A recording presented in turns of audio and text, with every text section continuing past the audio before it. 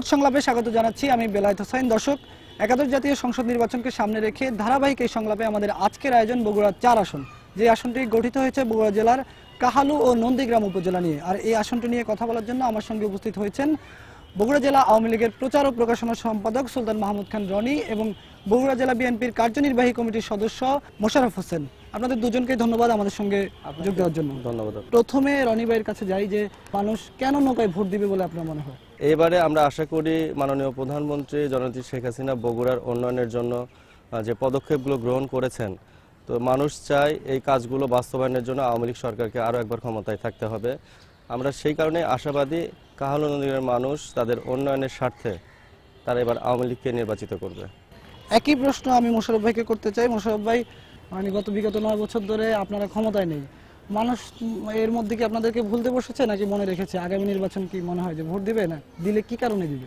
আমরা বিগত যে নির্বাচনগুলো সময় লক্ষ্য করেছি, মানুষ দীর্ঘদিন ধরে অপেক্ষারত অবস্থায় আছে যে কখন আসবে সেই বিজয়ের ঘন্টা, কখন আসবে সেই নির্বাচন। মানুষ ভোট দেওয়ার জন্য প্রস্তুত। আমি গ্রামে গঞ্জে আমি কাজ করে যাচ্ছি, বিভিন্ন জায়গায় যাচ্ছি, বিভিন্ন পাড়া মহল্লা বিভিন্ন জায়গায়, সেখানে অনেক মানুষই আমাকে প্রশ্ন করে কতদিন দেখে নিয়েছি ধানের শীষটাকে। আমরা চাই যে আগামী নির্বাচনে ধানের শীষের প্রার্থী আসুক এবং আমরা মন উজাড় করে ভোট দেব। আমরা দেখেছি জাতীয় সংসদ নির্বাচন 1971 সালের পর বেশি সংখ্যক বাড়ি বিএনপির সংসদ সদস্যর হাতেই এখানে আমাদের এই আসনটা ছিল। বারবার আমরা এখান থেকে ভোটে নির্বাচিত হয়েছি। বিগত 5 জানুয়ারি নির্বাচনে আপনারা দেখেছেন যে আমরা এই আসন থেকে নির্বাচন করতে পারি নাই, আমাদের সাধারণ মানুষ ভোটে অংশগ্রহণ করতে পারে নাই। সারা বাংলাদেশের মানুষ আপনারা দেখেছেন যে 5 জানুয়ারি নির্বাচনে যেখানে 6 থেকে 10% ভোট পড়েছে, সেখানে সাধারণ মানুষ ভোট দিতে যেতে পারে নাই। আমরা চাই যে বিএনপি অবশ্যই এখানে নির্বাচিত হবে এবং ফ্রি অ্যান্ড ফেয়ার ইলেকশন হলে আমরা অবশ্যই আসবো। মোশাররফ ভাই, আমি আরেকটা প্রশ্ন আপনাদের দুজনের উদ্দেশ্যে রাখতে চাই। সেটা হচ্ছে যে এরই মধ্যে যেহেতু দুইজনই আপনারা নির্বাচনের ব্যাপারে বলেছেন যে আপনারা এই আসন নিয়ে আশাবাদী, সেক্ষেত্রে আপনারা আপনাদের দলের পরিকল্পনা কি নিয়ে গেছেন? কি ধরনের সভা সমাবেশ, মিছিল, মিটিং করছেন, নাকি সাধারণ মানুষের কাছেও যাওয়া শুরু করেছেন? সরকারের উন্নয়ন কর্মকাণ্ডগুলো তুলে ধরার জন্য একেবারে তৃণমূল পর্যন্ত মানুষের কাছে যাচ্ছি এবং সরকারের উন্নয়নগুলো মানুষকে জানাচ্ছি এবং তাদের আমরা ব্যাপক সমর্থন পাচ্ছি। একই প্রশ্ন মোশাররফ ভাই করছি যে আপনারা কি দলের সিদ্ধান্তের অপেক্ষা আছেন যে দল নির্বাচনে যাবে কি যাবে না শেষ পর্যন্ত, এগুলো আপনারা কি কর্মকাণ্ড শুরু করেছেন নাকি? হ্যাঁ, আমরা অবশ্যই কর্মকাণ্ড অব্যাহত রেখেছি। তবে এটুকু আমরা বলতে পারি যে সাধারণ মানুষের ডোর টু ডোর আমরা যাচ্ছি, তাদের সঙ্গে কথা বলছি। আগামী নির্বাচন নিয়ে তাদের বিরুদ্ধে উদ্বুদ্ধ একটা ভাব আমরা পরিলক্ষিত হচ্ছে তাদের মধ্যে। সেখানে প্রত্যেকটা গ্রাম, ইউনিয়ন, মহল্লা এবং বিভিন্ন জায়গায় আমরা সভা সমাবেশ করার চেষ্টা করছি। এখন সেখানে আমরা যখন করতে যাচ্ছি, বর্তমান সরকার দলীয় যারা আছে তারা যতটুকু সুযোগ সুবিধা পাচ্ছে, আমরা ততটুকু সুযোগ সুবিধা পাচ্ছি না। বিভিন্ন জায়গায় আমাদেরকে হয়রানি করা হচ্ছে। আপনি যে অভিযোগটা করেছেন সেই অভিযোগটা নিয়ে আমি রনি ভাইকে কাছে জানতে চাই যে উনি যেটা বললো যে আপনারা বাধা দিচ্ছেন ওনাদেরকে, অভিযোগটি আসলে কতটুকু? এটা আসলে প্রকৃতপক্ষে সত্য নয়, কেননা রাজনৈতিক সকল দল তারা তাদের নিজস্ব কর্মসূচি পালন করবে, সেখানে কোনো বাধা কারোই নেই। মানে আপনি বলতে যাচ্ছেন যে কাহালু এবং নন্দীগ্রামের জেলার যে এই দুটি উপজেলায় যে বিএনপি নেতাকর্মীরা আছেন তারা স্বাচ্ছন্দ্যে কাজ করে যেতে অবশ্যই কাজ করার সুযোগ রয়েছে। সেক্ষেত্রে যদি অতীতের কিছু ঘটনা নন্দীগ্রামে ছিল, আপনার নাশকতার কিছু ঘটনা ছিল, সাইদিকে চাঁদ দেখার ঘটনাকে কেন্দ্র করে অনেকগুলো নাশকতার ঘটনা হয়েছিল, উপজেলা পরিষদকে জ্বালিয়ে দেওয়া হয়েছিল, সেই ধরনের মামলার যারা আসামি রয়েছে তারা তো পুলিশের চোখে অপরাধী, তারা হয়তো কোনো নির্বিঘ্নে কোনো কিছু করার তাদের সুযোগ নেই। কিন্তু যারা দলের নেতৃস্থানীয় নেতৃবৃন্দ যারা রয়েছেন তারা নির্বিঘ্নে তাদের কর্মকাণ্ড পরিচালিত করার সুযোগ রয়েছে। নির্বিঘ্নে রনি ভাই বললেন যে আপনারা নির্বিঘ্নে কাজ করার সুযোগ পাচ্ছেন, তাহলে আপনি রনি ভাই যে কথাটা বলে গেল, আমরাও চাই যে যারা চাঁদ দেখা মামলায় বিভিন্ন কিছু অকারণ যখন ঘটেছে শাস্তি তাদেরই হোক যারা অ্যাকচুয়ালি দোষী। কিন্তু সেখানে মুসলিমে যে কয়েকজন লোক ঘটিয়েছে, সেখানে আমার নন্দীগ্রামে আমি দেখেছি প্রায় 29,000-এর মতো আসামি হয়েছে। এত লোককে আসামি করে যেই প্রকৃত দোষী সেই শাস্তি পাক, কিন্তু নিরীহ মানুষ যেগুলো সাধারণ গ্রামে যাদের দলীয় কোনো পোস্ট নেই, পদবি নাই, রিক্সা ভ্যান চালায়, সেই লোকগুলোকে বিভিন্নভাবে হয়রানি করে আজ মানে একটার পর একটা মামলা, এক একজন 10টা 15-20টা করে মামলাকে হাজিরা দিচ্ছে। আলোচনায় আমরা আরেকটি প্রসঙ্গে বলতে চাই যে আপনারা বলেছেন দুজনেই আপনারা ভোটারদের কাছে যাচ্ছেন, আপনি বলেছেন যে বাধা দেওয়া হচ্ছে, উনি বলছেন যে বাধা দেওয়া হচ্ছে না, সেই প্রসঙ্গগুলো তো আলোচনা করলেনি। কিন্তু আমরা একটা বিষয় বলতে চাই যে যাদেরকে নিয়ে এত আয়োজন বা যাদেরকে নিয়ে ক্ষমতায় যাবেন আপনারা, যেই দলই যাক, তাদের মনের ভাষাটা আপনারা কতটুকু বুঝতে পারছেন? আমি যদি বিশেষ করে কাহালু নন্দীগ্রামের কথা বলি, রনি ভাই আপনার কাছে আসি একটু, যে কাহালু নন্দীগ্রামের মানুষ কি বলছে, তারা কি চাচ্ছে, তারা কি ধরনের উন্নয়ন চাচ্ছে? আসলে 2008-এর নির্বাচনের পর থেকে আওয়ামী লীগ সরকার রাষ্ট্রীয় ক্ষমতায় রয়েছে। এই দীর্ঘদিনে তারা যে সরকারের যে উন্নয়ন, সারা বাংলাদেশে যেভাবে সুষম উন্নয়ন হয়েছে, তার ধারাবাহিকতায় বগুড়াতেও যে উন্নয়ন কর্মকাণ্ড চলছে, এতে করে আমাদের যে নতুন প্রজন্ম, আমরা নতুন প্রজন্মের মধ্যে ব্যাপক একটি সাড়া পেয়েছি। তারা চায় সরকারের এই কাজগুলোকে বাস্তবায়ন করার জন্য। এইখানে মানুষের মধ্যে একটি ব্যাপক সাড়া রয়েছে। তারা চায় বাংলাদেশ যেভাবে এগিয়ে যাচ্ছে, বগুড়া যেভাবে এগিয়ে যাচ্ছে, সেই লক্ষ্যেই তারা আওয়ামী লীগকেই আবারও বেছে নেবে বলে আমরা মনে করি। আমি আবারও সেই কথাটাই বলতে চাই যে 9 বছর তো আপনারা নেই, তো সেই 9 বছরে কি এই কাহালু নন্দীগ্রামের মানুষকে আপনারা ধরে রাখতে পেরেছেন বা আপনার নেতা কর্মীদেরকে? হ্যাঁ, আমি এদিক থেকে যেটা বলতে চাই সেটা হচ্ছে এরকম যে বিগত দিনে যে আমরা ভোটের ছিলাম, আমরা সেখান থেকে হয়তো সরে এসেছি।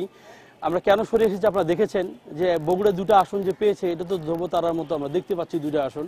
বাট আমার সংসদীয় আসনটাই আমি বলিনি, যেখানে আমরা দেখা যায় যে একটা চেয়ারম্যান প্রার্থী সাধারণত ফ্রি অ্যান্ড ফেয়ার ইলেকশন হলে তিনি 25,000 30,000 ভোট পায়।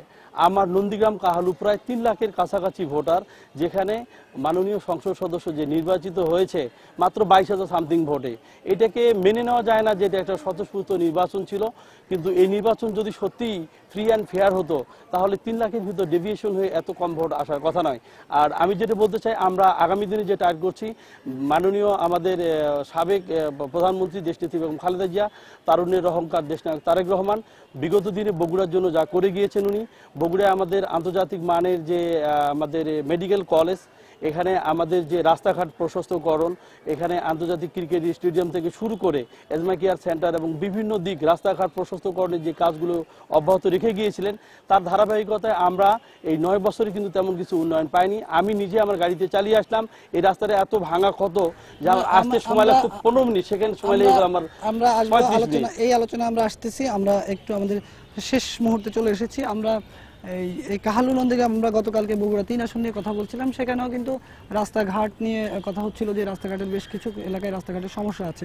একই ধরনের সমস্যার কথা কিন্তু আমরা এই এলাকার মানুষের সঙ্গে কথা বলে শুনেছি যে কাহালু নন্দীগ্রামেও রাস্তাঘাটের একটু অবকাঠামোগত সমস্যা আছে।